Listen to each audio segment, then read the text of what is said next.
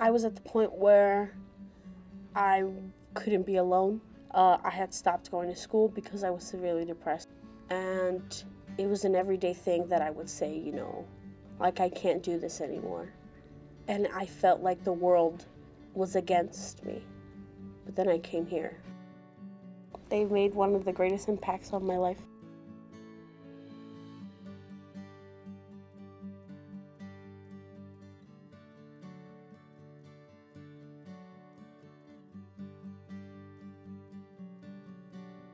So we started Camino Casa largely because of the need that we saw in the community. We are focused on kids with serious challenges whose families needed some support, and I think the resources that we have available on campus, the physical environment that kids live in here, along with just a terrific treatment staff is unique and what really makes a difference.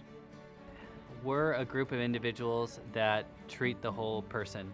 And in order to treat the whole person, you can't just look at a mental health diagnosis. You really have to see the person for who they are. That's our main goal. How can we provide a safe environment for young people to start telling their story? We deal with tough stuff here, and it's the kind of thing that most of the world loses patience with aggression and explosive anger or really intense depression. These issues are not really who they are, but their behaviors are a reflection of whatever the pain they're in. And each kid is different, and each kid has a different kind of difficulty. And one thing I thought of is that they're counting on us to be smart, to figure out where their pain is coming from. We have kids in the classroom at lots of different grade levels. They can be as young as 5th grade, and they can be all up to 12th grade. These families have had to isolate in a lot of ways from their own families and from their friends, from school, and to see them start to hold their heads up high again and learn the strategies and coping mechanisms that we teach here so that they can implement them is so powerful. I think when you see yourself be able to make a difference in the life of a child, a young person, and a life of that family unit, I think that that's meaningful, and that feels like we actually have a chance to make a meaningful change and difference. What we have found over time, they like engaging in treatment here, and that they're finding that it works. You can do treatment in a short amount of time, and it can be extremely effective. When I was here, I had trouble using coping skills. So one of the staff sat down with me and made a list of the stuff that I didn't try so I could figure out what worked. And she sat there with me every day trying to figure out what it was that would work for me.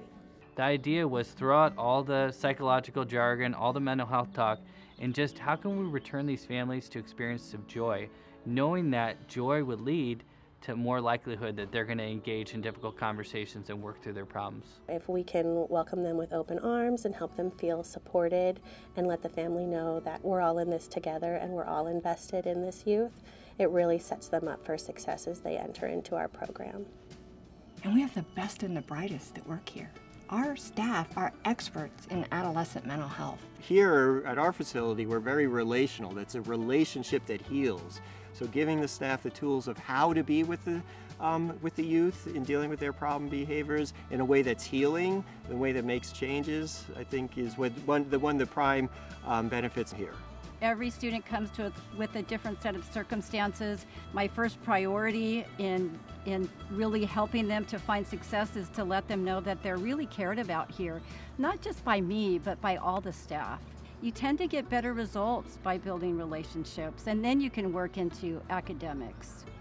We're making sure that, we're preparing them to return to that family unit with more skills, more depth of knowledge than they had before, so that they can be healthier and happier.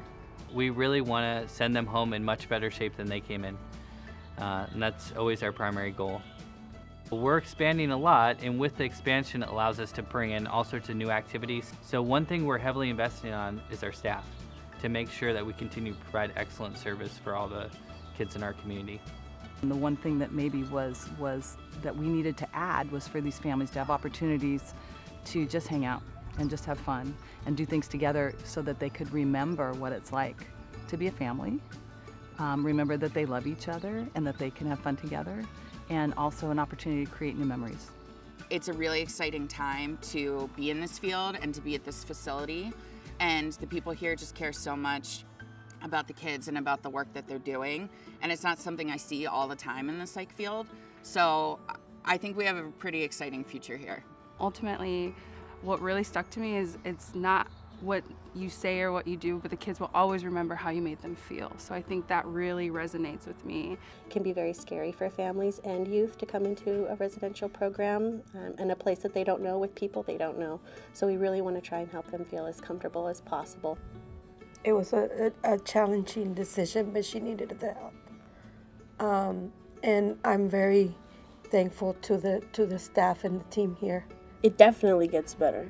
You just have to give it time. But now knowing that I was here and I can do this, I definitely feel more confident in going out and helping other people and telling them, you know, like this place helped me. And now I'm able to help other people and tell my story. Transformation takes a lifetime. To be able to bear witness to that and watch these families heal, it's really extraordinary. And we will treat them the way we treat our own children, with the most grace and compassion and structure that we can give them to help you get your families back together.